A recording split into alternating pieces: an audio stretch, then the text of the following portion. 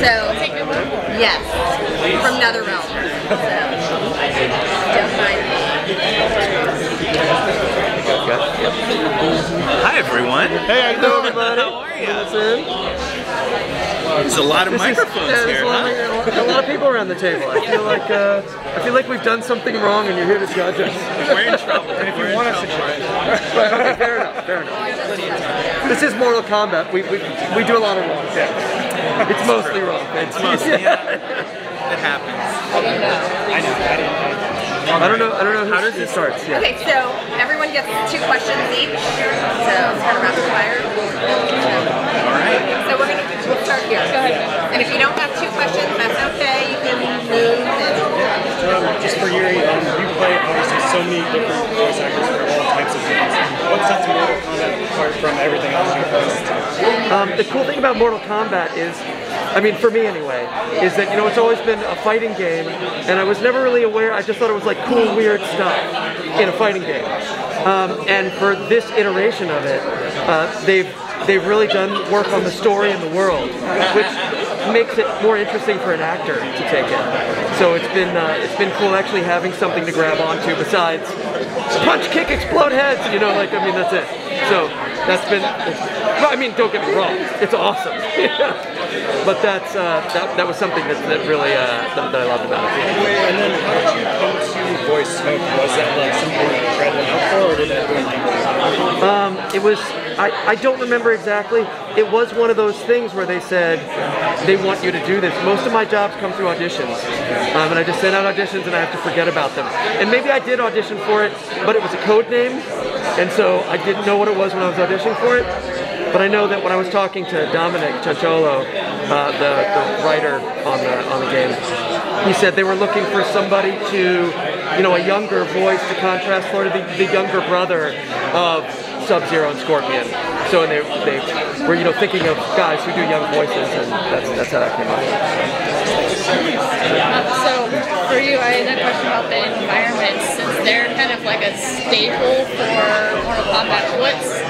What was your approach for these ones, and do you have a favorite that you designed that was like, that's the one that we have to get in there? Sure. I think, you know, for this iteration of the game, it was really important for us to show the environments as Liu Kang would see them, right?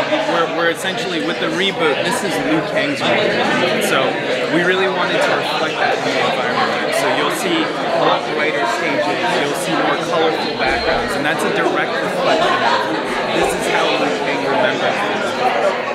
And as far as my favorite one, we've seen hints of it, but I don't want to give away too much from, you've seen hints of it in the trailer. I'll leave it at that. Alright, I like it.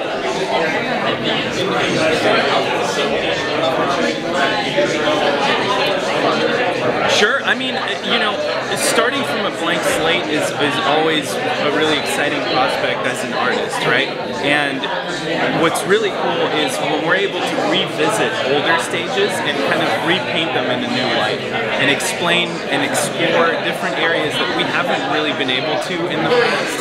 And with these new consoles, they're so much more powerful, so we can put so much more detail into the backgrounds and put like little bits of storytelling into the background that we normally wouldn't have been able to. So it's been really rewarding to put all of that stuff into the backgrounds and see people pick them out and see people find stuff.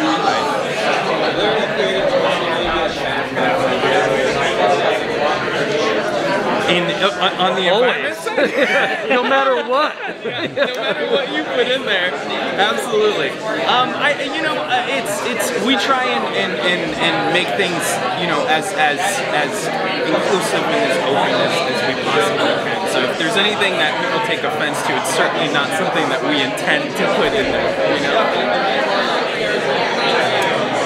Sure.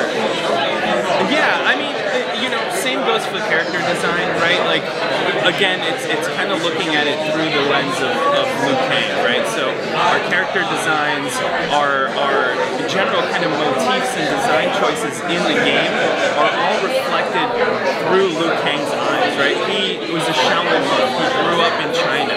So a lot of our design choices kind of center around that. where we have a lot of Chinese influence in the game, architecture, patterns and things like that, and even just throughout like Southeast Asia, so Thailand, Cambodian influence, Indian influence. So like there's a lot of that we were able to kind of really localize, where we're pulling all this wonderful art and reference from. Yuri, this is a character that's involved. How do you let this character evolve into this project? You're right. This is not my first ninja that I've voiced, but like with any character I do, I mean, you guys know if you followed my work at all, I'm not like the chameleon of voiceover. Like most of my characters sound about the same. And what really differentiates characters for me is the project. It has its own guidelines. The writing is different. The character is different. And that in and of itself changes, what I end up doing with it. So it was fun for me to come to this fresh on Smoke, and to naturally I'm gonna, some of my tendencies are gonna come in, and it's hopefully one of the reasons that they cast me. But it was fun to be able to explore it from ground zero, and to talk to Dominic about all of the, what they wanted story-wise and character-wise.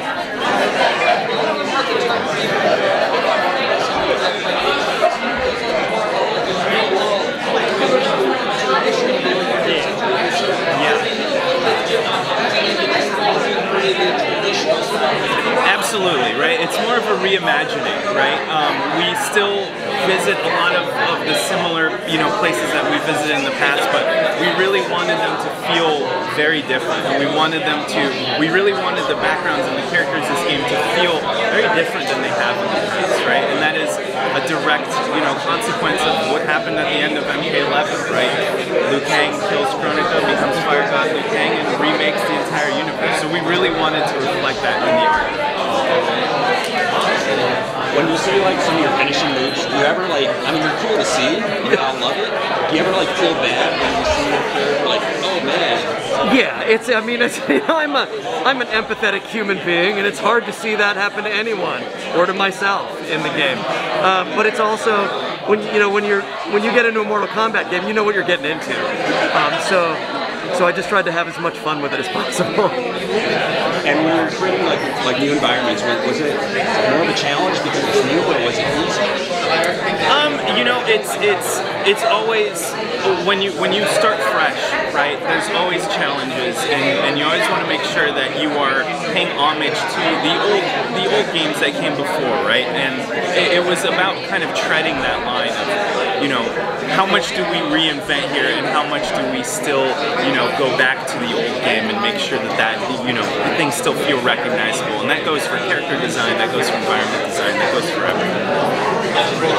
Oh, it's me. It's your turn. All right, so I'm thinking more in terms of Evo right now and how that's going to translate on the tournament scene. Sure. What are you guys doing for this game that's going to keep that around? Because I've noticed Mortal Kombat doesn't seem to have that staying power. It's like your Street Fighter or any other games. What are you guys changing up to kind of keep that scene around? I mean, I think the big kind of gameplay change for us this game are the cameo characters, right? And it's been really awesome to see people's reactions to Summer Games Fest and the tech beta that went out, and to see people use cameos how we kind of envisioned it, right? And use them to do extend combos and do things like that, and to do things that even our QA testers and that we internally don't do, right? So being able to see that creativity and that player expression in that way has been really awesome, and I think it will really kind of pay off in the long term because people will be more engaged with the game. They feel like they have more creative control over what their characters are doing.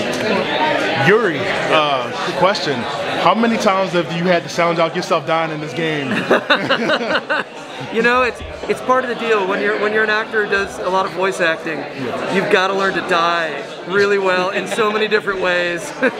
Louder, quieter, longer, on fire, electrocuted. And then of course, because it's a Mortal Kombat game, you're like, how do you make the sound of your spleen exploding through your chest? So it was actually kind of fun because it's even more specific. They get even more specific when. So it was a challenge, as it always is. But my job is basically to die, so I jumped right in. You set me up for another question. What is your favorite death sound? Oh God. You know, I like gurgly, like throat blood-filled deaths. You know, it's like, you know, where you're like choking on your own blood. I'm making drowning sounds, just because some I don't know why it comes easily, but it's like, you know, you learn to make a sound where it sounds like water's in your throat. And most people always save like fire death for the last, because it's hardest on your throat. But I always love that one. You know, you're like, I don't know, and people are like, whoa, how'd you do that? I'm like, I don't know, man. Maybe I was set on fire in a previous life. I don't know. That was very convincing. Thank you. And then, so because it's a next gen, did you have anything that you were like nervous about going into it because of the fact that it's on a next gen console, or were you just like limited? It was really exciting for us because, you know, when we have a console jump and a generation jump like that, we have so many more tools available to us, right? So we're able to put the kind of fidelity that we've always wanted to. So like things like if you notice a blood splatter on the environment, we have different kinds of blood splatters. So like you have like drippy blood that leaves little circles. We have splatter blood that like will splatter on walls and stuff. So being able to have that kind of fidelity and to be able to tell that kind of story, right, of how the fight played out that's been really exciting to see.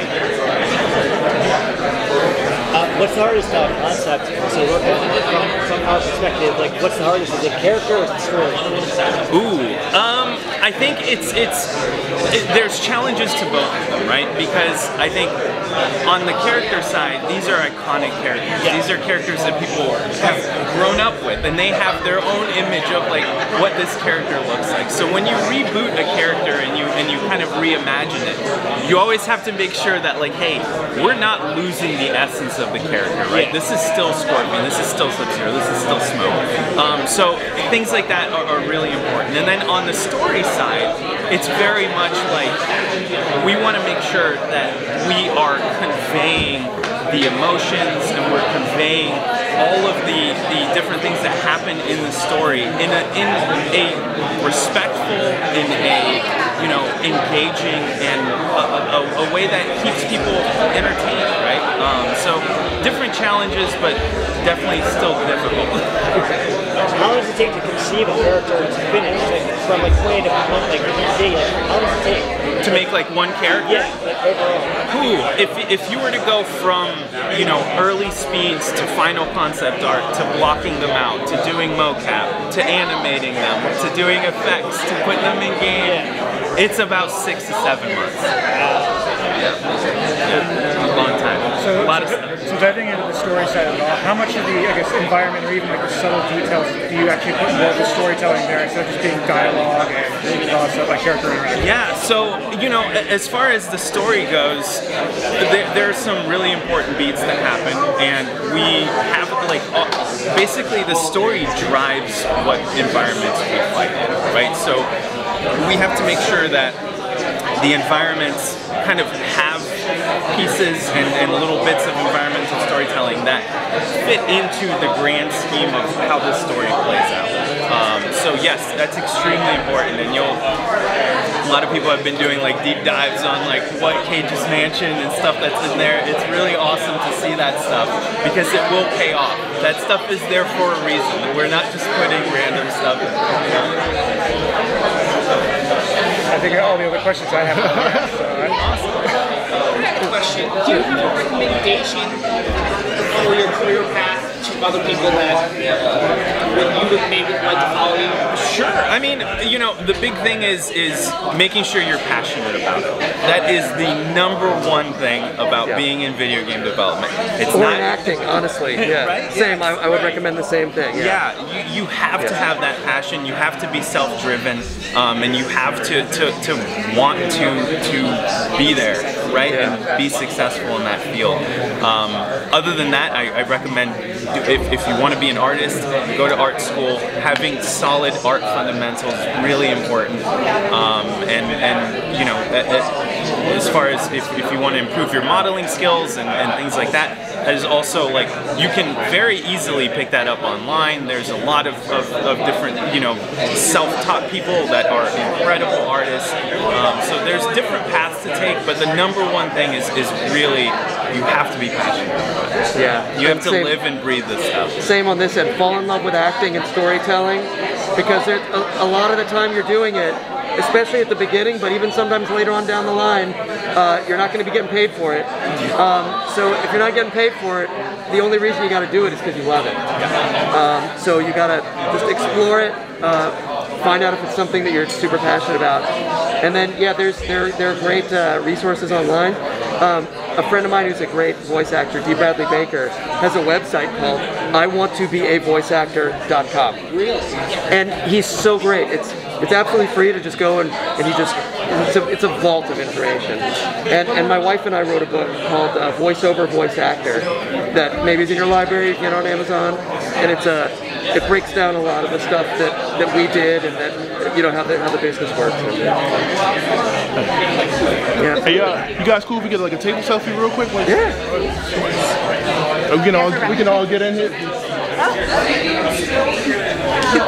Alright, I'll send that to everybody. We're gonna go knock out some phone. Oh yeah, absolutely. Thank you so much. Thank you, everyone. And then we'll have